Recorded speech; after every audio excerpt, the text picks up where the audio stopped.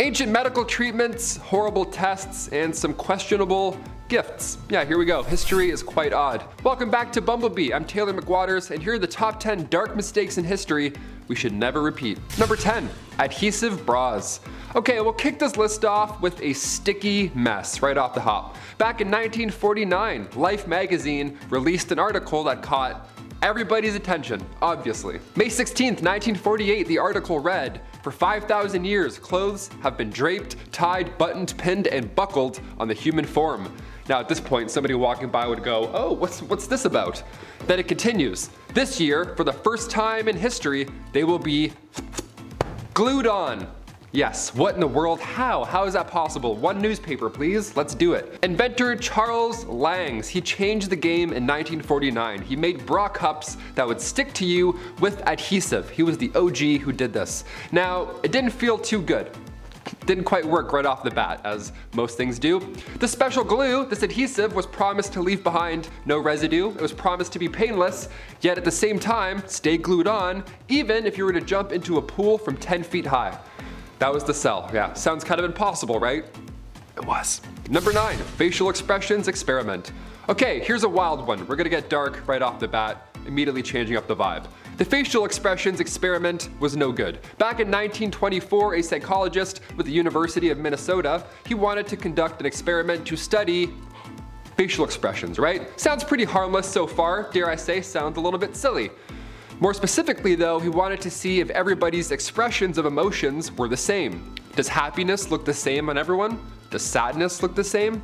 What about fear? What about shock? What about disgust or anger or even pain?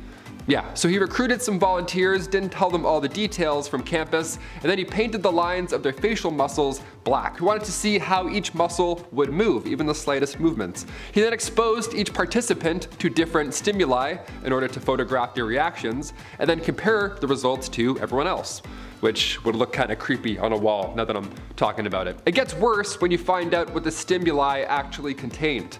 I guess this guy wanted big reactions because he included showing them adult films, he exposed them to ammonia, he made them touch reptiles and dangerous animals, and of course he exposed them to horrible things that I can't even talk about here on YouTube. Yeah, you can only imagine back in the day what the he saw. It was horrible. Yeah, horrible, right? That's a sad face. Big sad face in that one. For 8, the Detroit Ice Fountain. Located in Washington Boulevard, the Detroit Ice Fountain was obviously such a hazard. We can never do this again. This is horrible. You'll never see this.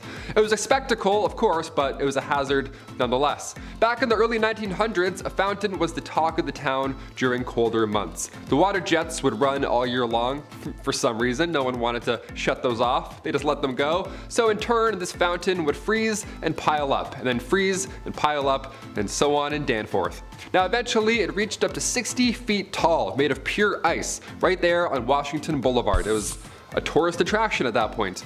This was so dangerous. Yeah, shifting ice, dangling 60 feet above your loved one. What could go wrong? I can only imagine. Just tons of ice cracking all around you. Families would just gather around. It was horrible. The tradition has now moved to Bell Island, so you can safely observe ice trees instead. A little bit nicer, yeah. Just not in the middle of the street anymore. Please? Thank you. Number 7, spin doctors.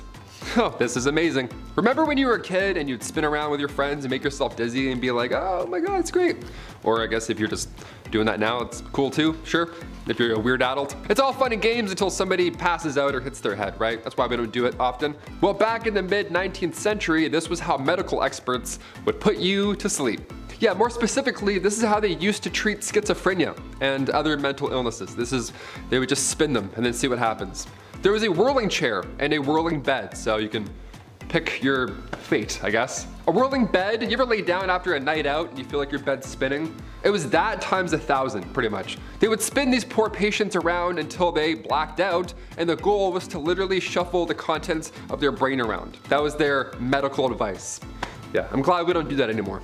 Imagine going into the hospital and being like, yeah, I got hit in hockey, my head kind of hurts a bit, I don't know. They're like, oh, no problem. Just get on this zipper here and just spin around for a hot minute. See how you feel. Number 6, animal droppings. Hey, got a sore throat? No sweat. Dog will fix that. Animal droppings being used in history for medicinal practice will always be hilarious. But it checks out, right? You have to look at the facts. Makes a lot more sense than spinning a guy until he's unconscious, that's for sure.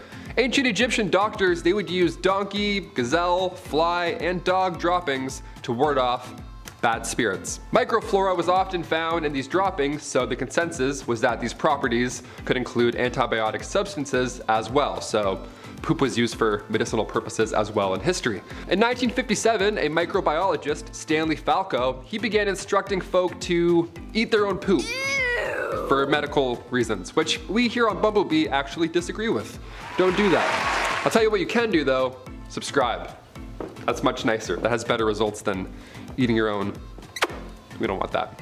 Number 5, reindeer pet. Okay, Olivia and I are talking about a dog, but a reindeer? Maybe. I'll try and convince her. June 1941, the Germans were attacking the Soviet Union. It was one of the biggest attacks in history, and Britain and US had to send weapons, supplies, anything really, just to keep them afloat. Just to keep them in the fight, okay? So they sent these supplies through the Arctic Circle, which was the only route. But of course, it was littered with U-boats. Now thankfully, the British HMS Trident was there to watch the waters, and in turn, the Soviets were able to fight on. So as a gift, as a thank you, the Soviets sent the captain of said Trident, the World War II submarine, they sent them a live reindeer. Here you go. Don't eat them, just enjoy them. Please, just enjoy the reindeer. The British had to accept because of course it was ill-mannered if they didn't. So yeah, they had to keep a 6-foot-tall, real-life, alive reindeer on a submarine. That's so stressful. She probably had a horrible time. Her name was Pollyanna, and they brought her on board through a torpedo tube. That was her little commute onto the thing. She was a crew member for 6 weeks. 6 weeks.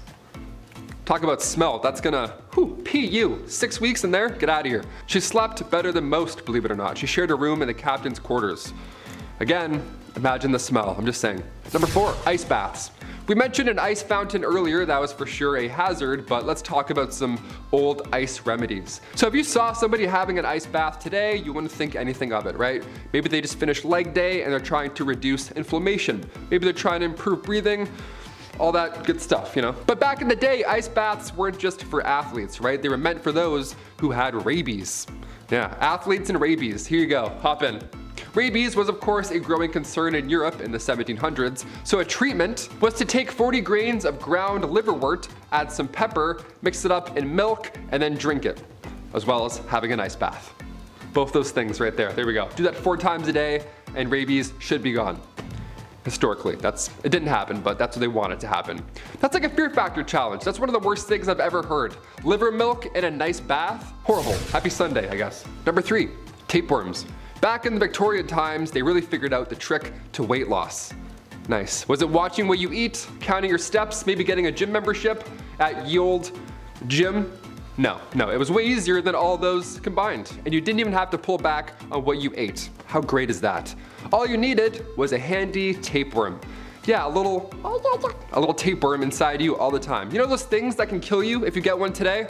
Yeah, that was their plan back in the Victorian days. The plan was, if you eat a tapeworm egg, it will later hatch in your stomach, and at that point you could just eat anything you wanted, because every time you ate, the tapeworm, he would also eat. So you could get your snack on while still rocking those Victorian skinny jeans, know what I'm saying? Tapeworm cyst pills or the Stairmaster? I don't know, take your bets. He's like, I'm hungry. Number 2, smoking solutions. All right, don't smoke, don't do that. Here at Bumblebee, we say don't smoke. Back in 1665, during a plague in London, you were told to smoke cigarettes because they were considered disinfectants. This is wrong. This is, again, don't smoke. Yeah, sore throat, no problem. I'm sure this pack of darts will help. Here you go. We mentioned before tobacco smoke enemas, which is hilarious, but this is just bad advice all around. Since mouth-to-mouth wasn't a thing until the 50s, if you were trying to save a drowning victim, you would ideally blow smoke in their face or their butts. Either way, don't do it, it's insane. And then cut to 1964, it turns out smoking is bad for us. Yeah, what? Who knew? Who would have thought? Yeah, it's pretty intense now. The photos on cigarette packages, they're haunting to look at. Number 1, ants, man. Okay, I'm totally gonna jinx myself for this, but I've never broken a bone or gotten stitches in my life. Knock on wood, knock on wood. Chris, have you? Bones or stitches? Yeah, stitches, no. Bone yes, stitches no. Okay. Comment down below. Bone yes, stitches no. That's gonna be a weird comment section, but I'm here for it. Many of my friends have gotten stitches in their life. It's obviously pretty common, so I figured I'd cap this list off going back to the origins of stitches because it sounds very painful and it's impressive. Going back to 3000 BC, once again, Egyptian literature, this is where you could find this. Stitches were first made from plants like hemp or cotton or animal tendons, animal arteries, you name it. Catgut was common. That was thread made out of sheep intestines. That's a fun one to get right there. It's probably smelly. One of the craziest ways, though, of closing a wound was by using ants. Real life ants, believe it or not. Leafcutter ants, or army ants, they would be held against the opening of your wound, and you'd wait down for it to bite. Now, once the ant bit, you would cut its head off so that the head of the ant was still stuck biting onto your wound, staying there ideally until the wound heals up. Yeah, imagine Ant-Man shows up to save the day and he just shows a pocket full of army ants. Not what I expected at all, but still helps me. Thank you so much, Ant-Man, you're the best. Please send somebody else next time. Awesome, this is so itchy. Those are the top 10 dark mistakes in history we should never repeat. We'll see you next time, bye.